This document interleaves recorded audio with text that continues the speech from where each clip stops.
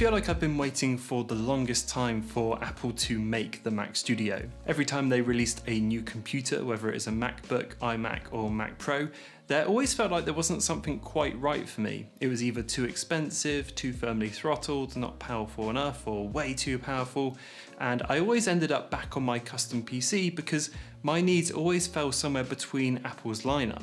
They never had a computer that fitted exactly what I wanted, and especially not in a desktop machine. But the new Mac Studio really changes that. If you could load up a Mac with a bunch of new specs and technologies and then aim it directly at me, you pretty much get the Studio. This is the computer I've wanted Apple to make for so many years, and after it was announced, it didn't take me very long to pull the trigger. I picked up the M1 Max variant with a 32 core GPU, 32 gigabytes of RAM and a terabyte of storage, so it's slightly upgraded over the base model, but nothing too crazy. I didn't really feel like I needed to go for the M1 Ultra 2. That base 64 gigabytes of RAM just felt crazy for my workflows. And look, normally I wouldn't make a video this soon about a product, especially not one that costs this much money, without giving it a proper go and really getting used to it. But it's really impressed me so far, and I wanted to talk about it. Okay, so there is one thing I want to talk about before we get completely started, and that was the unboxing experience of this was just absolutely incredible. I made an Instagram reel, so I'll post that while I'm talking, but the attention to detail from Apple in this packaging was incredible. You can even see at the top, it's kind of got this sort of fabric handle, so you can carry it around like that. And it's just a really nice, safe place for it to come in. I was really, really impressed by that. So I thought I'd at least mention it before we get started. While the Mac is setting up all the apps that I usually use from Adobe, like Photoshop and Lightroom and InDesign and all those sorts of things, there's two areas where I really want this Mac Studio to outpace my custom PC. And to give you some context, my custom PC is a Ryzen 7 5800X build with 32 gigabytes of RAM.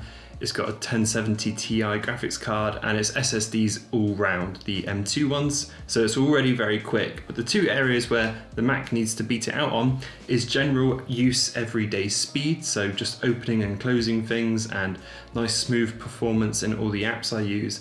But secondly, and this really is the most important one for me, it needs to outpace it in Premiere Pro because that's my video editor of choice, and I know I should switch to Final Cut, but I just haven't done that yet. All of my client workflows are in Premiere Pro, all of my workflows are currently in Premiere Pro, so I really need the Mac to outpace it in those two key areas for me to be completely happy with it. But for now, I'll let it keep installing and we'll see how it goes. Despite picking up the Mac Studio, I didn't actually grab the Studio display to go with it. I think it's a really nice piece of hardware, and once again, I really think Apple have nailed the kind of aesthetic of it and it looks perfect with the Studio. But I've actually been really happy with my Dell monitor. It's a U2720Q. I picked it up last year and it's 4K, it's got USB-C power pass-through, colors are good enough, or at least I'm used to them now. And it's sitting on a monitor arm and it just looks kind of awesome. I didn't really feel like the need to go up to the Studio, and it didn't cost $1,000 either, so that obviously helps. So you're joining me about 3 or 4 hours into having this Mac set up, and I wanted to talk about performance, and I'm not going to talk about Geekbench scores or anything like that because I kind of find in real world situations, what do those even mean unless you're like really very specifically tuned.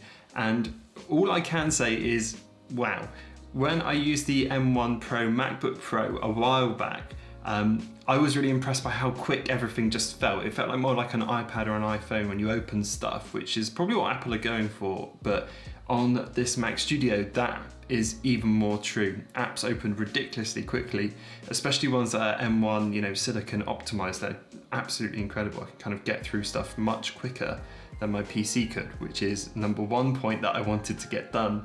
And number two is performance in Premiere Pro is absolutely excellent, and I was so worried about it because when I tried an M1 Pro on it a while back on one of the laptops, the performance wasn't great, or it wasn't as good as my PC currently is, and that was like a big deciding point for me. So I loaded up my previous video, which was kind of like an iPad what's on it sort of video.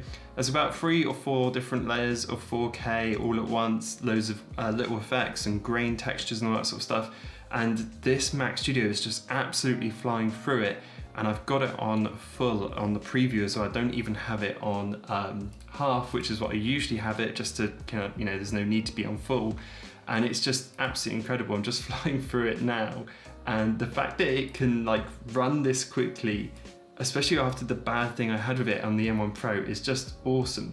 You know, as far as my needs are concerned, this is handling it really well. So I couldn't be more excited about it. And also, one of the other big things is export times, because when I tried the M1 Pro out, the export time was way, way slower than my PC. And, you know, my PC would always crush it in export times, probably thanks to the big beefy graphics card. But this Mac Studio, super happy to report, my export time on my last video, which is about 11 minutes long, took around 15 minutes on my PC, which I'm totally happy with. That's just over real-time play. And I hit export on here, and it was getting it out in about 6.5 to 7 minutes, which is like double what my PC was doing in terms of export times, which is so awesome. That's exactly what I hoped for. So in terms of performance for me, this is awesome. And I tried out my other apps as well, like Lightroom, Photoshop, and InDesign. Those apps ran fine anyway, and they just run nice and smoothly on here too. So from me, from a creator's perspective, someone that edits video all the time, when it comes to Premiere Pro, this thing's killing it, and I couldn't be happier about it. And not to mention, when I was exporting that video, the fan didn't even come on, or if it did, I didn't hear it. And I put my hand at the back of the Mac to see if I could feel any hot air kicking out, and it was all super cool. Whenever I use my PC to export things, let me show you. I put my hand on top here, and it's usually like really, really hot, or so it's pretty hot, which is why Pocky loves sitting on it so much.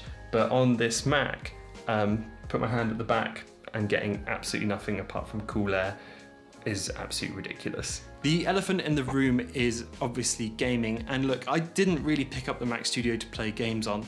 In fact, gaming on PC has become less and less important to me as the years have gone on, and honestly, consoles have gotten so good now that I don't really feel like I'm missing out, especially not in a graphics sense, not anymore. However, I know it's really important to some people out there, and yep, you can completely get a cheaper PC that will absolutely crush the Mac Studio when it comes to gaming. And if that's really important to you, then you should get a PC, because this thing really isn't made for that, and you'll have a lot more success over on Windows. I'm going to spend some more time with this computer before giving you a full rundown of it, because I've not really used it long enough to really get used to it. But I did want to make this video because so far this Mac Studio has been exceeding my expectations, and I couldn't be happier with how it's performing. But do stay tuned, because I'm going to be working on a much larger video for it soon. Anyway, if you enjoyed this video, then pop a like on the way out, that would be massive, and I will see you all in the next one.